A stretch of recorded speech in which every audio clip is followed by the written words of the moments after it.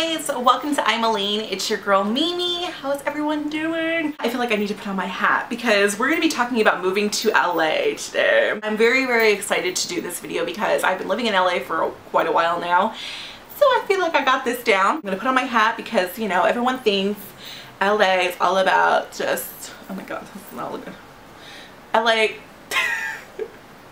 LA is all about, you know, going to the beach and the palm trees and the sand. And yes, it includes that in LA, but there's so much going on in LA that you have no idea. And I want to give you these tips. If you're young, you know, and you don't, you know, and you're coming here because you want to either do entertainment or maybe you want to go to school here, the first thing obviously on your mind is, how am I going to pay for an apartment? Like, what's affordable in LA? You always hear those stories of like,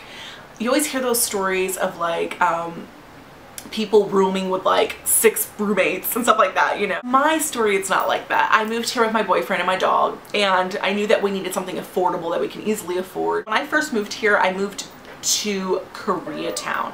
Now LA is broken down into, like, you know, little towns or whatever, and Koreatown I was recommended to go to because when I did my research online, I found out they were the cheapest, and my old professor who used to live in LA, she suggested it as well. So I looked into Koreatown. Now the beautiful thing about Koreatown is that it's kind of like in the middle of everything. Like, you are like 3 miles from Hollywood. You can go down one street, Wilshire Boulevard, and go all the way to Santa Monica if you wanted to.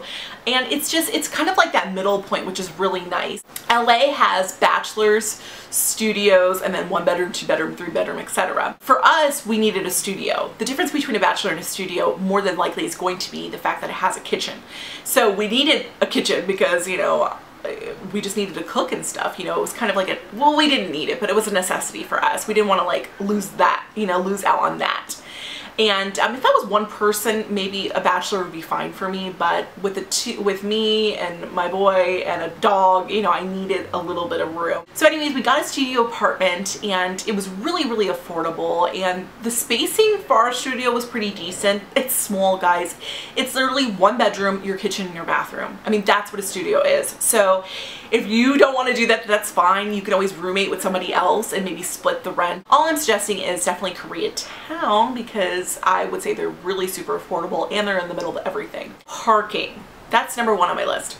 Parking. When you get an apartment, now if you have a car, when you get an apartment, make sure you get a parking spot. It is like crucial. We made the mistake and avoided, because usually they charge extra for a parking spot. Not everywhere, but usually they do. And the place that we were renting at was charging 50 bucks extra for a parking spot. And I was like, no, I'm trying to save as much as I can, you know? That's what I'm trying to do. So I avoided getting it. Big mistake. Street parking where I was horrendous. Everyone parks on the street. Everyone does. And there's so many cars, and there's not enough parking spots, and there's a lot of red lines, which annoys me. There's also street cleaning, which is like every single day, and it's craziness. Like, you have to be on top of the parking signs. There's street cleaning, or there's no parking during this time, or there's permit parking only. So you have to make sure that you read the signs. Traffic. Okay, we have a rule here. I don't know if it's like all of us, but a rule in my mind, or when I first moved here, I was told anything over 10 miles is going to take you a very long time to get there. I'm not exaggerating when I say that. Even 5 miles can seem like forever, but 10 miles, you're pushing it. I remember my one job, I used to commute to Santa Monica, and it was like, I think 28 miles, right, one way. And, you know, going there in the morning was fine because I had really good timing, but leaving was horrendous. I got home I would say sometimes it could take me 2.5 hours just to get home for 28 miles. And I know for you guys, sometimes 28 miles is really like 28 minutes, but it's not in LA. So you have to get used to the fact that traffic is going to be craziness. Even when it's like rush hour, normal time, like 5 and 6, no. Rush hour does not end until like 9 p.m.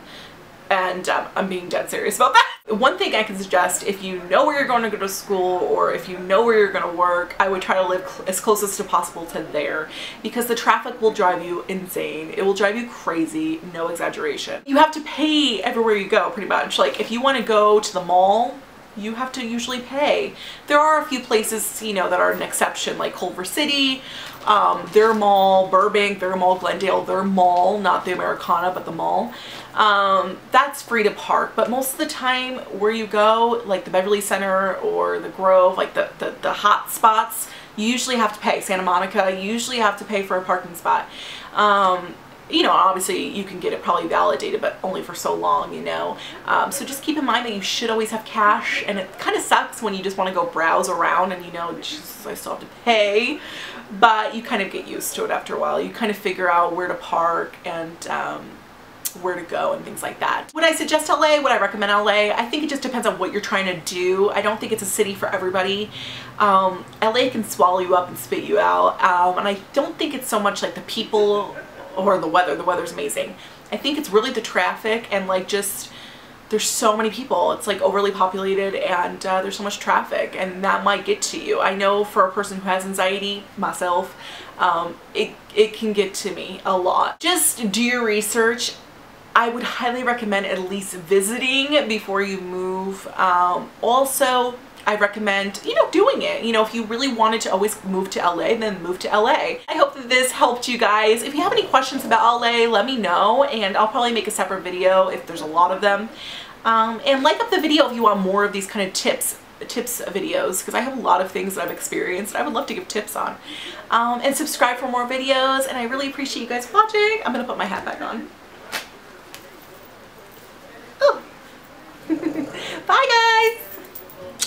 This on its own is beautiful, but over this it just makes your lips look like, you want to kiss me? Okay.